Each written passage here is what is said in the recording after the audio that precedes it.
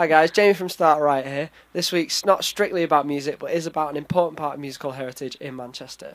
For over 30 years, the Star and Garter has been a live music venue and host to a wide variety of fantastic club nights.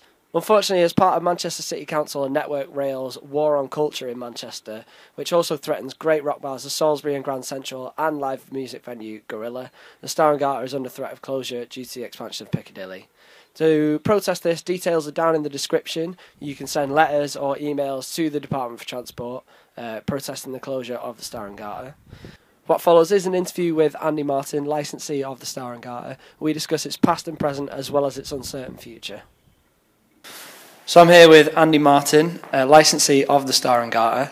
So the Star and Garter is a legendary venue in Manchester and really at the heart of the punk scene and has been for quite some time. If you look at archives online of old flyers, we found punk gigs, anti-Nazi League punk gigs from 1982. Wow. So, you know, it goes back way further as a punk venue. Yeah. Or a venue that did that kind of thing. Back to, you know, when I was 10. Yeah. So really, but it gained, you know, it's got a reputation now as a punk venue. But then again, there's people who say it's the people who call it the Temple of Doom, people who call it the House of Metal, the home of punk, the Smiths pub, if you believe the Evening News.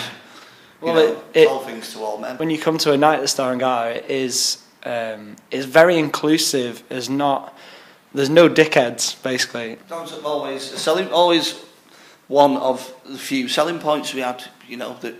People who came here could read and write, and so well they knew their own name. It's not just for young people as well. Like it's quite a range of ages. Well, you look at the Smiths night. Yeah. When the unis are open, so you got freshers there, and you've got people who are in the 50s. Yeah. The people in the 50s are usually the ones that moan the most if they're queuing outside to get in, though. You know, because there's people. I've actually had that said to me. People pointing inside at just some kid, maybe your age, at the bar. He wasn't even born when the Smiths had the first. I've seen him 3 times. He wasn't even alive for the first album. Throw him out, let me in. Also, if you work inside a pub or a music venue, if you work behind the bar, people think you're brilliant. Put a coat on and stand at the door because you've got the licence. You're fucking invisible.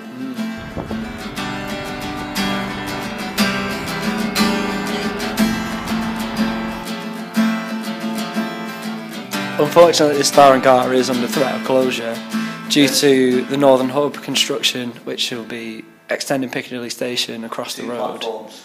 Yeah. 2 new platforms at Piccadilly. It's just what the North West needs, if you ask Network Rail. Network Rail's intention was at the first was not to buy the building. It was that we closed for first a year, then 2, now possibly 3 years. I mean, even if we close for a year, then you effectively killed the business anyway. 2, 3, even worse. Because all the nights, like the Smiths night and the punk gigs and the metal or whatever, they'll have to find somewhere else to go. And it's always suffered anyway because of the location we're in. I mean, you said the first time you ever tried looking for it, you walked past it, then came back. And where the Northern Hub's concerned, they looked at it, said we'd have to shut. We said we couldn't shut for that amount of time and maintain a business. They can't knock it down because it's grade 2 listed, but they can do what they want with the inside. Right. You just can't change the exterior. Yeah. Now, they could probably get around that. If the place was falling down, which, if it's been unoccupied for 3 years and had no money spent on it, it'll start falling down anyway, if it's not been robbed. So in the end, they were left with no option but then to buy it, which then comes in the form of CPO, which we got at the end of last year. But in this whole area, because they'll close off all the Fairfield Street area, that's why the pub would have to close. That's why the Star and Garter have to close. There's 118 compulsory purchase orders now. Wow, really? Yeah, we're number 24. There's already there's down on Fairfield Street and Temperance Street, there's already businesses now leaving the area. There's they're already moving, relocating. There's the Wimwam Cafe. Wimwam, yeah. Well, that's Whitworth Street. And we think we've got it hard. Wimwam had it worse than us. Yeah. Because where Wimwam was concerned, they were renting their unit, their archway, from somebody from, I think, is it the Loco takeaway that's next door to it. Right. They were renting it from them. So, you know, they were told the same thing as us because it's part of the same project that they're expanding Oxford Road station as well. And they were told that they'd have to close for 2 years. They were like, right, well, let's look into being compensated for it or see what we can do next, what the next move is. Yeah. And then they were then told that, oh, well, you're only renting this archway, so effectively you could be given 6 weeks to get out. Yeah. So they just closed up shop and gave up. Well, they didn't give up; they were forced to give up. Yeah. You know, and we think we've got it hard. But you know, that was somebody's savings sunk into that. Yeah.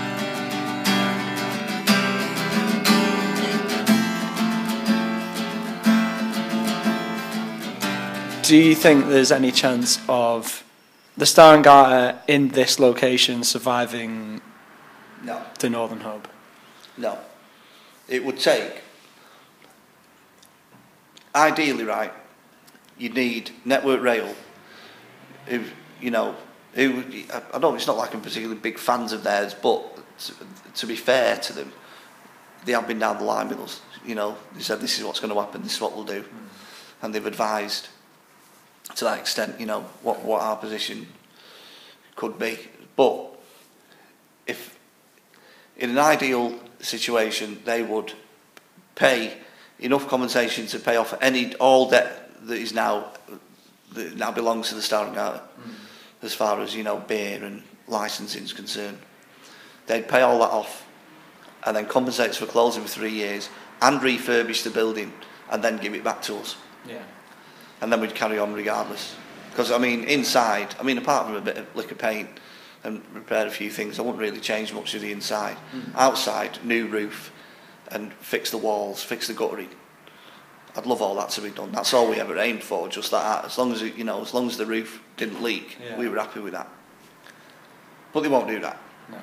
They'll CPO the building, board it up for 3 years, finish the station there, and then the whole other side of the story is what happens with Mayfield. Yeah. And then that's when this place goes from, like we've said, Old Kent Road to Mayfair in the space of 5 years. And then Network Rail can sell it on. And to be honest, if you think about it, it'd be less than 100 yards from a main entrance to a station, to Manchester's main station, to 2 new platforms that connect it with London in one direction and Edinburgh and Liverpool and everywhere else in the other, and Victoria Station, obviously, and the Metrolink, and then possibly out the back you're going to have what looks like spinning fields, and then this place stuck there, so you know what you're looking at. Starbucks or Wetherspoons, really, aren't you? So do you think that the soul of the place, the Star and Garter, with the gigs and the club nights and everything, do you think that could be replicated elsewhere or transplanted in some Frankenstein? No. You can give it a go, but I mean, where else in the centre of Manchester is there a 2-floor venue? Upstairs, meet someone you possibly fall in love with, get downstairs, see them in the cold light of downstairs, then lose them again. I've seen so many girls do that to boys. If you remember, they invented chill-out zones in clubs. Everybody was talking about chill-out zones, it'll stop deaths from ecstasy and everything, it'll cure everything. And we already had one. You know what I mean? Pioneers. Another thing we invented, you know, in clubs, you know, a piece of paper where you write down your requests. That one. Really? That had Smile. Yeah. Well, people came in and thought it was groundbreaking. Like, what? Because you get the sheets, and it's great that it's a big sheet as well, because you can see what everyone else has requested and criticise it. It therefore preceded Twitter and Facebook. It's an original social network within a club. It was. Yeah. Every time. Although I never understood why they have a request sheet at a Smith's night. That's fucking it's Coles to fucking Newcastle. That's a very.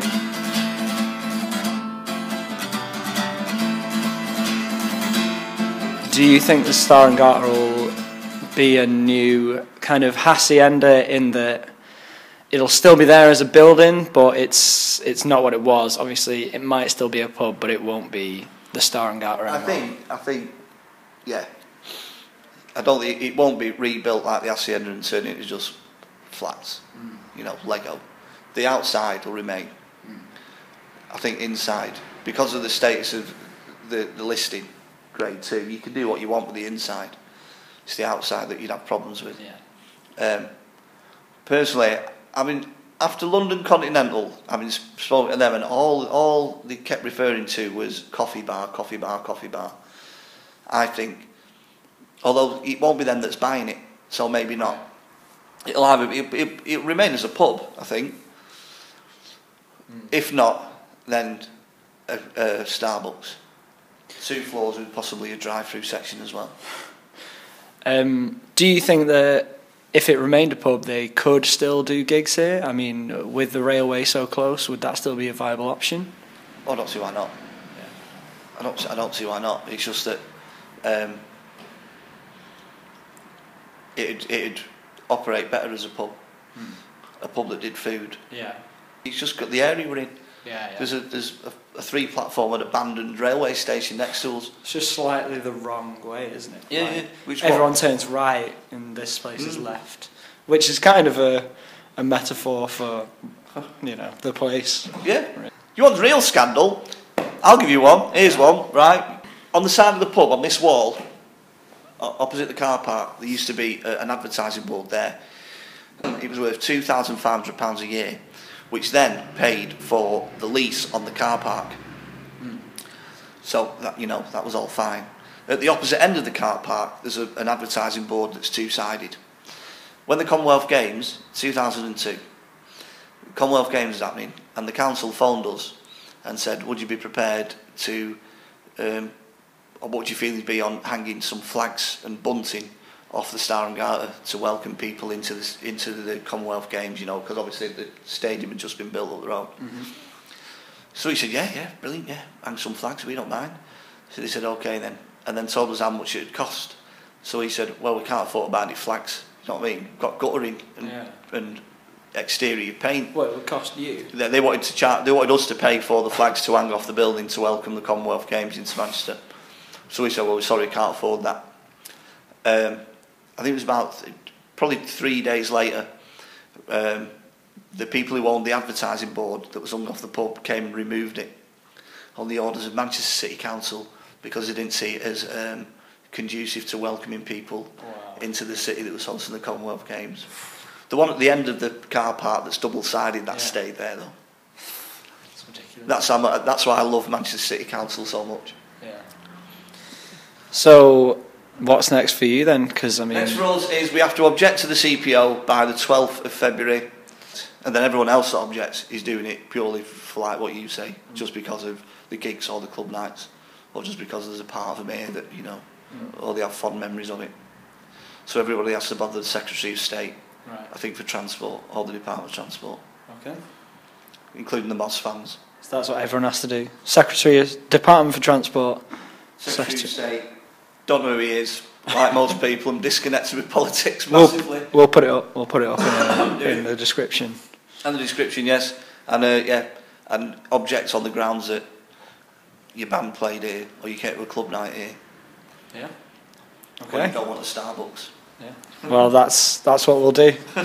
Thanks so much for talking to us. You're welcome. Thanks for giving us your time. It's been a pleasure. Yeah.